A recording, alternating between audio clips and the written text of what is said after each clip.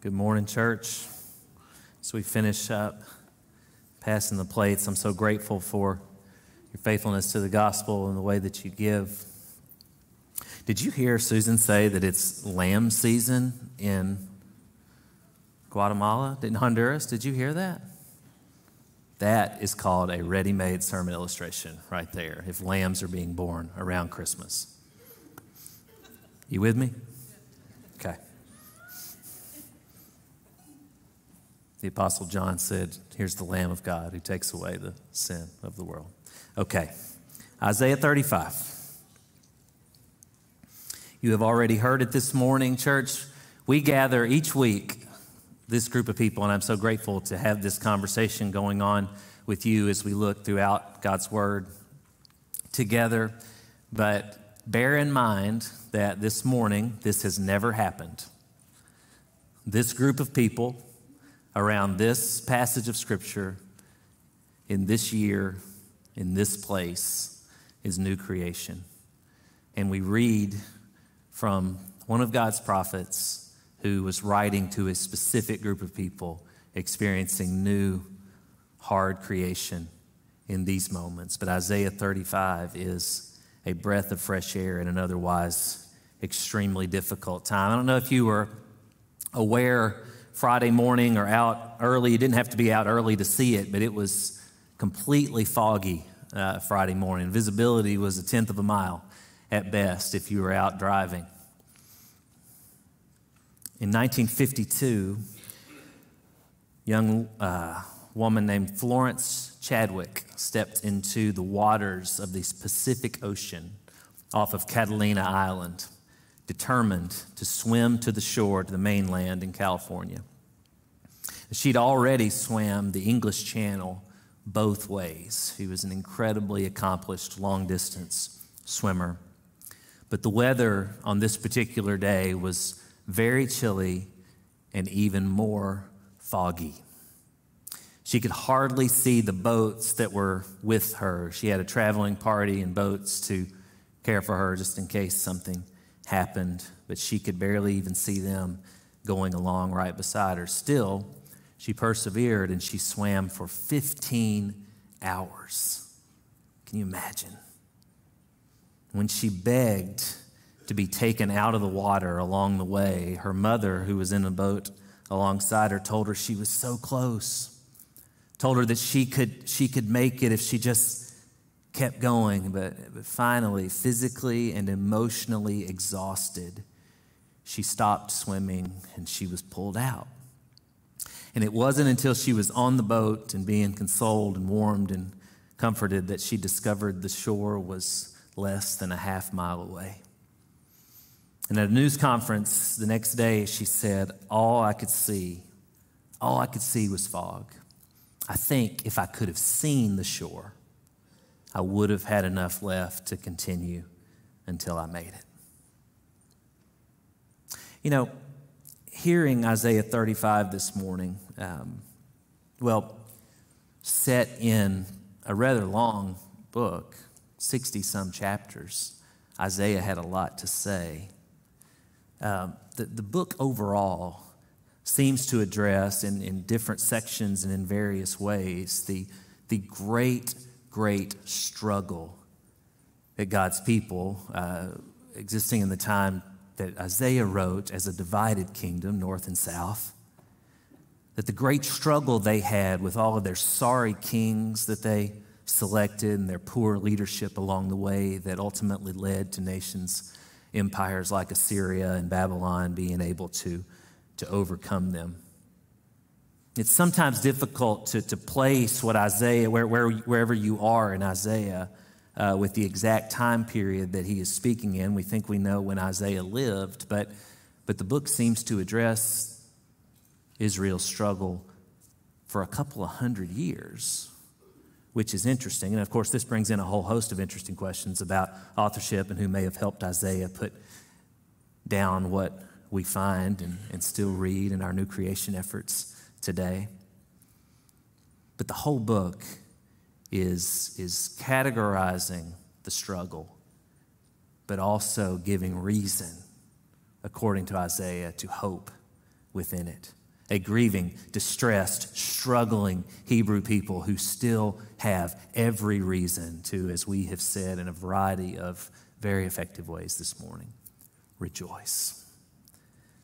The people that Isaiah is addressing are in so many ways, as Florence Chadwick was, physically and emotionally exhausted, even though they brought a lot of it on themselves. But this chapter that we read during the prayer time, this chapter is a light coming out of the doldrums of chapter 34 and other chapters like it. Its central message is a promise, is the promise that God will ultimately bring God's people to the land of promise when all will be well. Now let's stop right there for a moment this morning, because there's a whole host of things, as Oksana said so well, that I could think of, or that could be the reason or a reason that you may have kind of drug in here this morning a bit. Maybe you're staggering. Maybe you have shaking knees, as our text reads. If not physically, perhaps it is mentally this morning. Do the gifts that you would like to buy for loved ones this season, do they exceed the capacity of your bank account? Been there. Understand that. Then there's the onslaught of local and national and global news that we're faced with every day. And whether or not, church, you believe that the circumstances in the world are getting more dire, when I read books of the Bible like Isaiah, I lean the other way. Things have always been dire. People have always been prone to wonder. But whether or not you think things are getting worse, at the very least, we have more access, unlimited access to all the bad, all the salacious stories that there are to tell. And those stories seem to be the stories that we like to tell the most, sadly. Bad news abounds. You do not have to look far to see it. I have to admit, I'm extremely lucky, and it, comes into focus this time of year because we've always had people to be with, Thanksgiving and Christmas. We have families that like to get together and do so throughout the year, and there's just not really any angst around the holidays other than your average run-of-the-mill angst that I create a lot of. But our family loves each other, and that may not be the case for you this morning. Your situation may be entirely different. There may not be a great amount of joy in the forecast for you over the next couple of weeks. It's for reasons such as these that Isaiah chapter 35 needs to be read and reread. Look back at verse 1 with me. The wilderness, the dry land will be glad. The desert will rejoice and blossom like a wildflower. I don't know if you've been to the desert, but that is borderline miraculous, to blossom like a wildflower, to blossom abundantly, as verse 2 says, and will also rejoice with joy and singing. So understand this, church. This is why we gather and sing. The church didn't always sing when they gathered for worship. It wasn't till a few centuries later. Did you know that? How do we get that wrong for so long? It was right here. This is what we're supposed to do in our gathering. We gather and sing. And you know what? The struggle in our lives, the wilderness, if you're catching the metaphor in the text, the struggle in our lives, you know what it allows for? Now, I'm not trying to make light of it or dismiss it. I'm not trying to categorize your suffering as from God, as if you're supposed to suffer all of the time. Not at all. But that struggle that we go through, and you heard it this morning in our testimonies. You heard Julie say it much better than I could. That struggle we will all go through in varying degrees from time to time. It allows us to stagger in here together and to lift our voices. We have a reason to rejoice and sing. And we profess with our joyful singing that we know this pain, as Julie reminded us, will not last forever.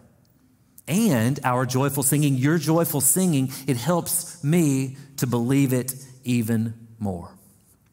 Look at verse 3. Strengthen the weak hands and steady the shaking knees. First sermon I ever preached, my right knee shook for 25 minutes. It was very concerning. I was nervous. Steady the shaking knees. Say to the cowardly, be strong. Do not fear. Here is your God. Vengeance is coming. God's retribution is coming. He will save you. Church, let these words encourage you this morning. You who may be weak, take strength. You who may be full of fear, take courage. Are you shaky? Are you weak-kneed this morning? Stand firm. If anyone could have succumbed to the fear like our swimmer did off of Catalina Island, it would have been the young girl Mary, called to give birth, a virgin to the baby boy Jesus, who would be, as the angel said, the one the Hebrew people had waited and longed for as long as they could remember, since the days of Abraham. This baby boy deemed Messiah. He will save you. Luke chapter 1. Luke offers to us Mary's response to this news. You may be familiar with it, but it's good to be reminded of it this time of year. Here's what she said. Mary said, my soul magnifies the Lord. My spirit rejoices in God, my Savior, because he has looked with favor on the humble condition of his servant. Surely, from now on, all generations will call me blessed, because the Mighty One has done great things for me, and his name is holy. His mercy is from generation to generation on those who fear him. He has done a mighty deed with his arm. He has scattered the proud because of the thoughts of their hearts. He has toppled the mighty from their thrones and exalted the lowly. He has satisfied the hungry with good things and sent the rich away empty. He has helped his servant Israel, remembering his mercy to Abraham and his descendants forever, just as he spoke to our ancestors. The young girl Mary speaks with confidence about her own situation, a servant girl who is lowly and meek, but lifted high and given the most important calling ever. Fraught with intense struggle, she embraces this calling and offers the strongest testimony of faith in the midst of the most difficult call to faith that I can imagine. Look back at our text in Isaiah 35 at verses 5 and 6. Then the eyes of the blind will be opened, the ears of the deaf unstopped. Then the lame will leap like a deer. The tongue of the mute sing for joy, for water will gush in the wilderness and streams in the desert. I get excited when the text speaks of water in the wilderness and streams in the desert, because while I haven't been to the Middle East yet, I hope to someday soon. My dad and my brother have, and I've told you about the wadis that I've read about and seen pictures of, but it actually rains a lot in the mountain regions around the desert. And when intense storms come, much like the rain we had Thursday morning, which was so intense, the water rains heavily in the mountains and it rushes fast down into the desert. And these wadis develop where all the water goes into a stream. And it's around these streams that vegetation actually can grow. And it's around these streams that when shepherds lead their sheep on a journey and they're in the desert regions and they don't have much to eat, they look for these wadis so that they can find food for the sheep, abundantly growing along these streams of water. But it's not without difficulty or danger, because when you hear King David in the Psalms talking about feeling like his feet are stuck in the mud, he is imagining these wadis, because when they're not flowing with water, they can be quite sticky, and you can get your feet stuck in the mud, and it can become dangerous for the sheep when they do. Very interesting circumstances around the wadis and how Scripture reveals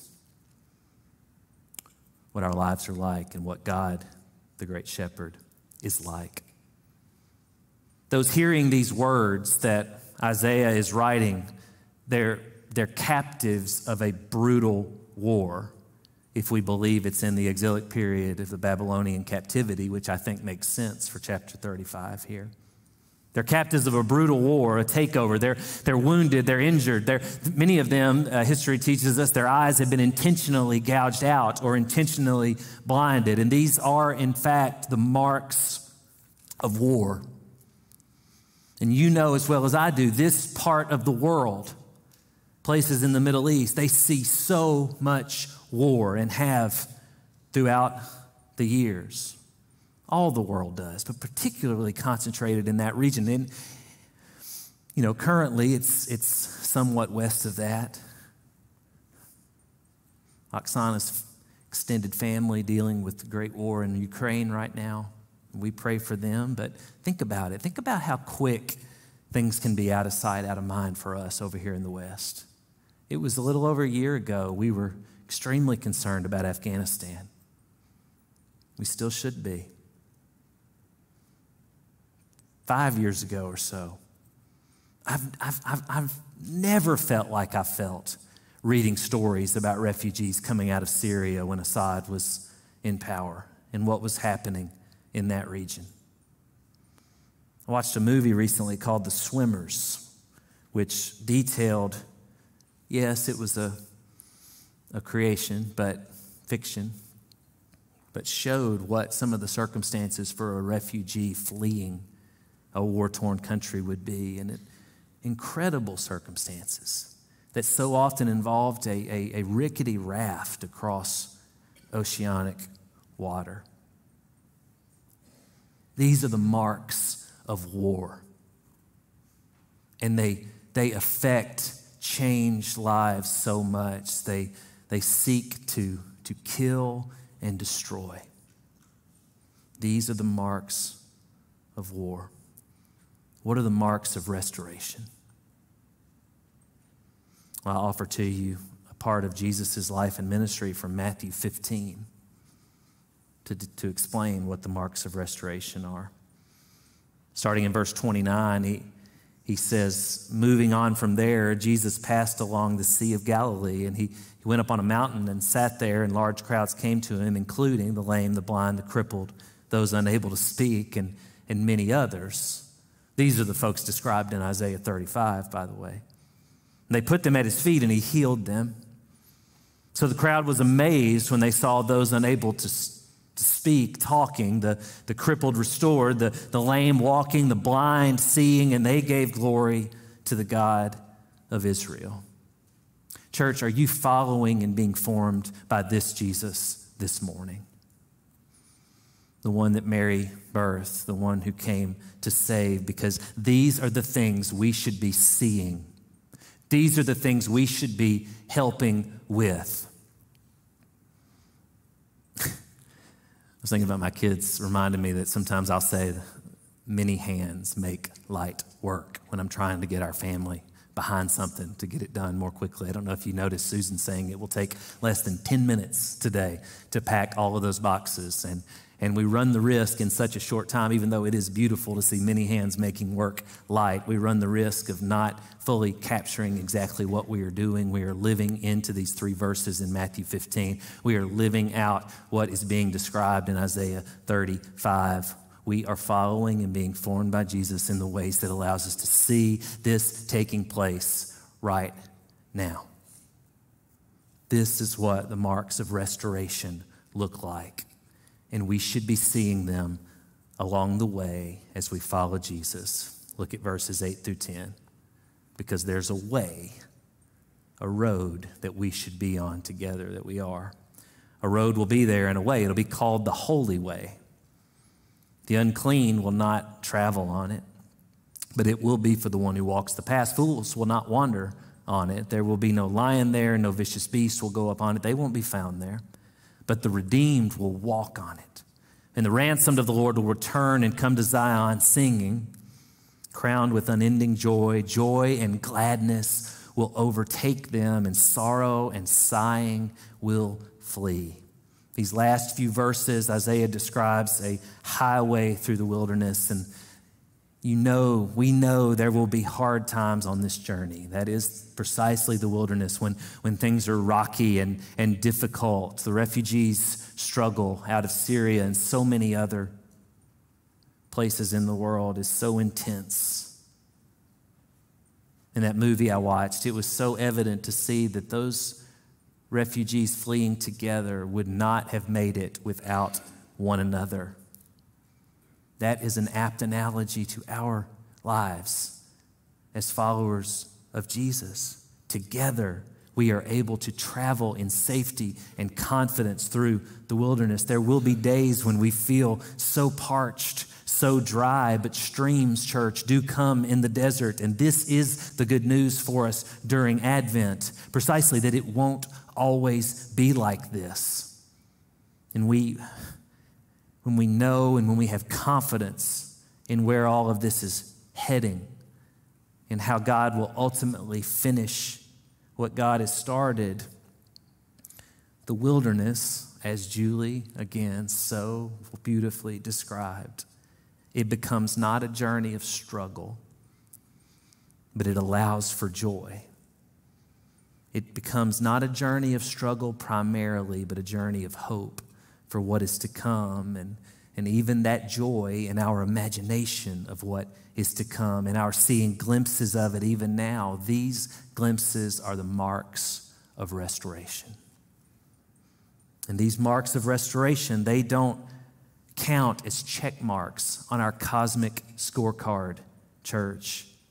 The marks of restoration serve to show people what God is like, what God's world could be like, in order that they may look to Jesus alone for salvation and then begin to follow him and continually be formed by him. Our text reminds us that not all will be on this road. And that is a worthy thing to acknowledge, church. If you're here this morning and you have never said yes to Jesus as Lord, I don't believe you're on that road yet.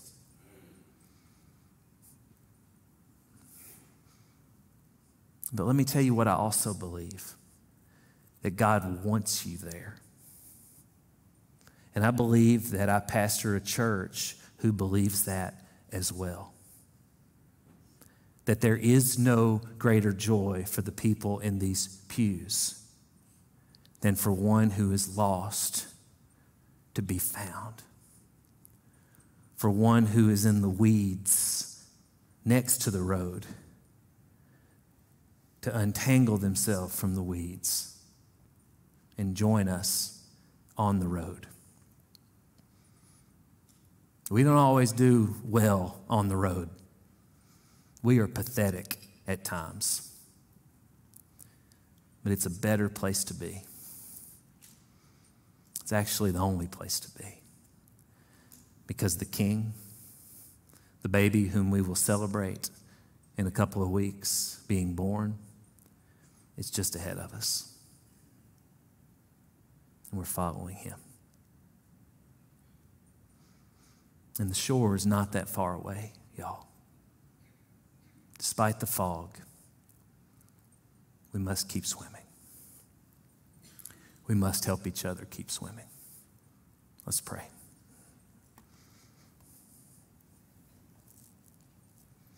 God, thank you for Isaiah the prophet. who understood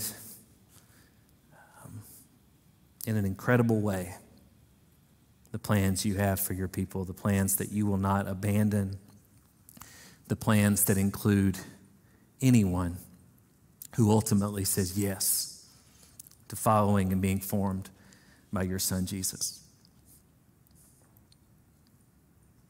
I pray this morning that we would say yes, whether it's again or the first time, that we would say yes.